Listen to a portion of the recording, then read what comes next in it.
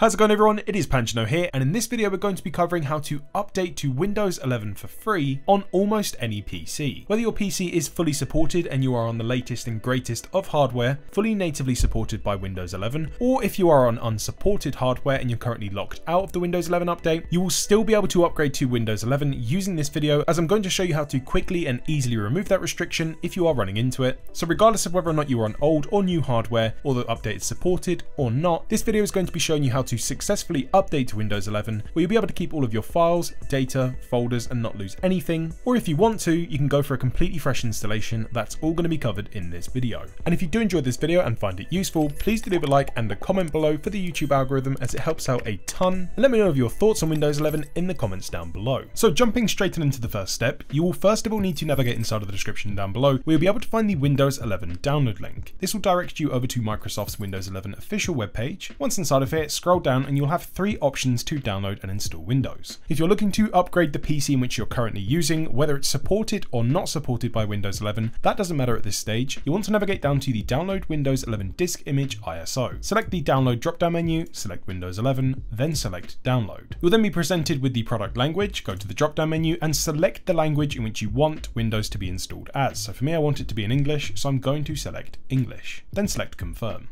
After a few minutes, it will then present you with the 64-bit download. Select this option. The Windows 11 ISO should then begin downloading to your system. If you do run into any issues downloading the ISO, if it says network failed, or any issues downloading it whatsoever, click on this up arrow, select resume, and wait until the ISO has completely finished downloading. Once the ISO has finished downloading, I would recommend placing it on your desktop. What we then need to go ahead and do is right click on the ISO and select mount. Once you do this, this will mount the ISO image to a virtual drive on your system. You can then go ahead and start the update to Windows 11. Simply take yourself over to the setup.exe and double click. We can then proceed to follow through all of the on-screen prompts, selecting all of the options for our operating system and whether we want to keep our current files or go for a complete fresh install. Once you get to the section where it's going to check your PC to see if your CPU is supported and or if you have TPM available, if your PC happens to fail this check and it's notifying that your PC is unsupported and you can't install Windows 11, you can remove this restriction quickly and easily. If you do need to remove the restriction, close out of the setup. If you are going to be installing Windows 11 on unsupported hardware and you're going to remove that restriction, you do need to bear in mind that Microsoft does not officially support this. Future Windows 11 updates on unsupported hardware could corrupt your operating system. This is completely at your own risk. My personal recommendation for older hardware would be to stay on Windows 10, but if you do want to go for the update, you can do so in this video. You need to apply one quick fix. For this, you need to navigate over to your desktop, right click and select new folder.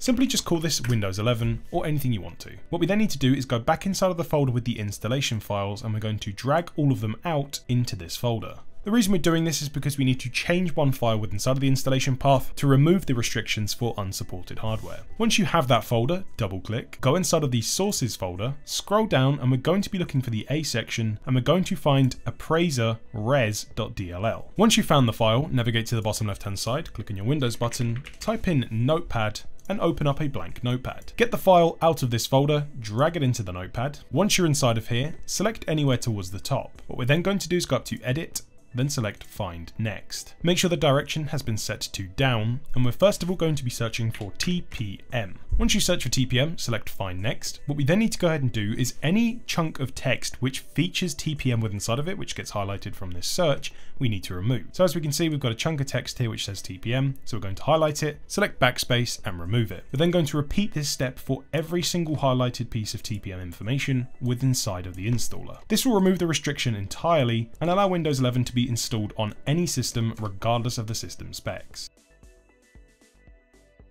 You may find some text which has very little information within inside of it, but again, because this features TPM, we're going to remove all of that text.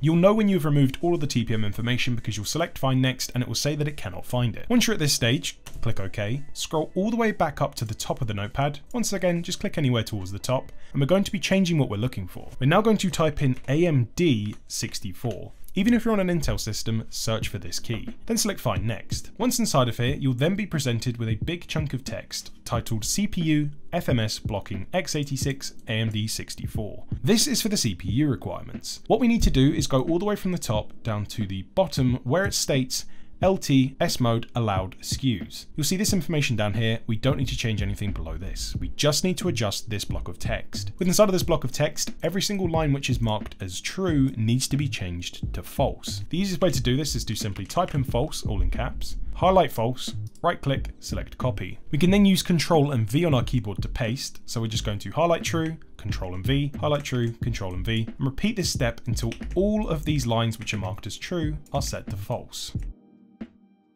Once they've all been set to false, go to the top left hand side, select save, and exit out. We can then go ahead and exit out of that folder. With the restrictions then removed, for those of you that are going to be installing Windows to an unsupported PC and you failed the check, just remember that we're no longer going to be installing Windows through the ISO file. We're going to be installing it by going back inside of the folder, and which we removed the restrictions from, and running the setup.exe from that folder. During the installation process on an unsupported PC, once you pass the check, you will more than likely be met with this screen here. This is going to require you to navigate to the top right hand side and select the accept option, which means that you are totally liable if for any reason the operating system becomes corrupted or you run into any issues by installing Windows 11 to an unsupported PC. Go ahead to the accept button, select accept, select OK, and the update will continue. You should then be able to proceed with the rest of the setup on any unsupported hardware, so you can practically install Windows 11 to any device. Once you're inside of the setup, you'll then be notified that you're about to install Windows 11. One last step for those of you installing Windows 11 to unsupported hardware, you must go down to the Change How Setup Downloads Updates section, and you have to take this off of Download Updates, Drivers and Optional Features, and you must check Not Right Now. If you do not have Not Right Now selected and you go to install this, it will install fine, but when you get to the last part of the setup, it will revert it back to Windows 10 because the update will not be able to go through, so you have to have this checked. Once Not Right Now has been selected, you can then continue on. This will then accumulate any drivers and potential updates which are ready to go with this installation. This will then perform a final check on your PC. Once you're inside of this page, we can then go ahead and select accept. This will then begin to accumulate and get those updates ready for when you install the operating system. When installing, you may also be met with this message found here, just notifying that the language pack may change to the one in which you selected when you originally downloaded the ISO. Go ahead and select OK, and you'll then be met with the final page, which will show you that you're about to install Windows 11 Pro, and you'll then have the options to keep your personal files if you wish to do so. Select this blue highlightable change what to keep option. This is where you can then set whether or not you want to have a fresh install or just simply update your operating system from your current installation. So you can choose to keep your personal files and apps, keep your personal files only and uninstall all programs, or keep absolutely nothing where it will wipe everything completely clean, install the operating system with nothing installed. Most of you are probably wanting to go with the keep personal files and apps section, but for the best performance possible, assuming most of you are running on Windows 10 PCs which are probably quite outdated now and have tons and tons of programs, apps and files installed to them in which you probably no longer use, I would definitely recommend before installing Windows 11 to go through all of that, back up the files in which you need, and I honestly would recommend doing a nothing installation where it wipes everything clean. Only select that option if you are happy for your drive to be completely wiped, where you will remove all data from it. But if you want to keep all of your programs, your applications, files, and all of your data which is installed to your PC, but you just want to upgrade the operating system, select the top option, then select next. This will then finally accumulate any updates in which it needs to ensure that the installation process goes smoothly and that all of your devices and everything works once the installation has finished. Once you're done, navigate to the bottom right hand side, then select install. This will then bring you into the installation page for Windows 11, and this can take a little while depending on the speed of your system, how many files in which you're wanting to keep, and the speed of those drives. Just simply leave the PC to install the update and you'll then be good to go. During the installation process, once the bulk of it is complete, the PC will then automatically restart to go through the initial setup of Windows 11. Once that's complete, you'll then be booted into Windows 11. If you chose to go with a complete clean installation, you might also be met with the initial setup for Windows 11, which you can go through and personalize for your system. Otherwise, just simply log into your account as you usually would, and Windows 11 will begin to initialize.